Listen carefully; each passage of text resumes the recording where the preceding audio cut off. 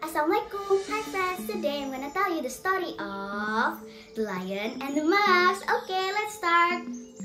One day, the king of the forest, the mighty lion, was sleeping in his den. His head was resting in his massive paws. A little mouse was playing nearby. The cave was huge and dark, and one that could only hear the lion snore.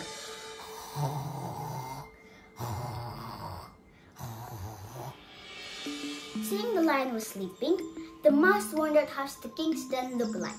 So he quietly crawled inside the cave while the lion was asleep. But suddenly, the mouse tripped into the lion's nose, waking him up from his sleep. Seeing the mouse, the lion got very angry and pinched the mouse down with his paws. He roared, "Roar, you little mouse! How dare you wake me up from my sleep? I will kill you today!" The mouse, afraid, begged before the lion. "Please don't kill me, Lord. If you let me go, someday I will repay you for your kindness. I will do my best to help you." The lion got amused with the thought of a little mouse helping the king of all beasts. He said, "A tiny mouse like you can help a lion? I suppose you to know I am the king of the jungle. How can you help me? Ha ha ha ha!" "Please, my lord, save my life. I'm sure life will find a way out when I can be of some help to you." The lion pitied the mouse and let him go. One beautiful day, the lion went out for a walk in the jungle. He kept strolling down looking for some animal to hunt. Where is the animal? But suddenly, the lion got trapped in a hunter's net. He could not escape.